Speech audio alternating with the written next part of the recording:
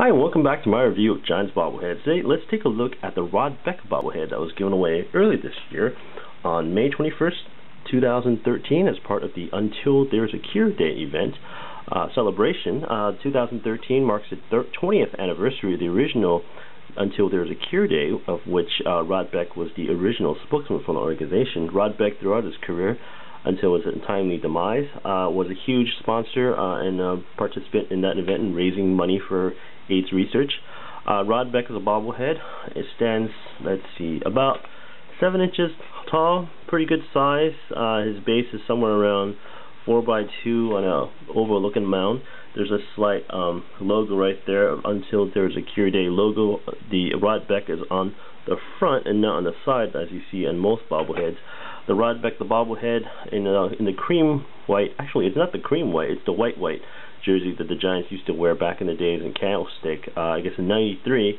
The jersey is slightly different. You'll notice that the Giants logo, the Giant G and the S, are much larger than the rest of it. This is a different font than they would have on a current Giants jersey.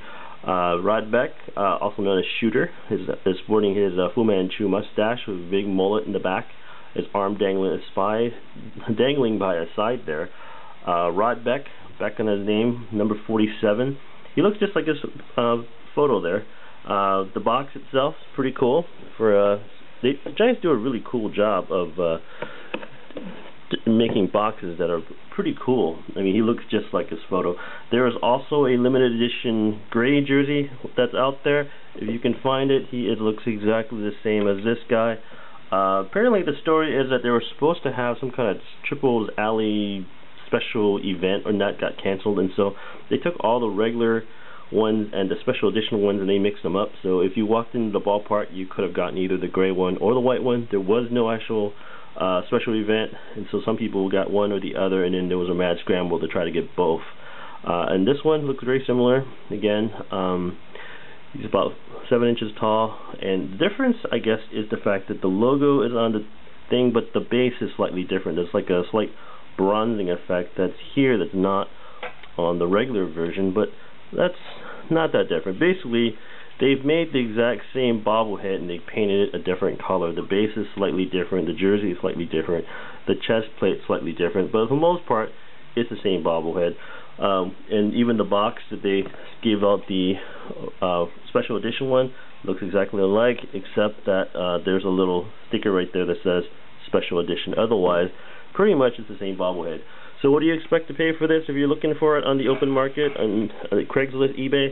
I think this guy's somewhere around $25, $30. This guy's somewhere around 3 times that value, somewhere around $60, $75, $80. I've seen a lot of exploitation out there. I don't know what's going on, but I think the perception is the more rarer one should be more, even though in reality no one has any clue how many of these are actually out there. Sometimes the Giants will make 20,000 of these, or 3,000 of these, or 5,000 of these, or 10,000 of them, and we'll never know how many were out there.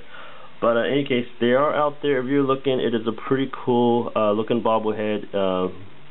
Nice decoration. About the only thing I wish that they had done is that they actually made his arm dangle, because that would have been pretty cool. In any case, thanks for watching. Go Giants. Bye.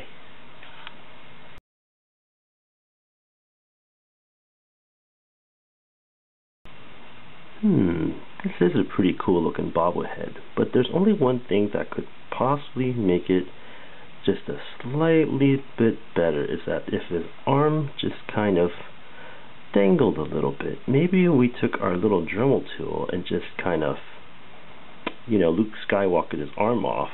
That would be pretty cool. Maybe we could find our Dremel. We could just, yeah.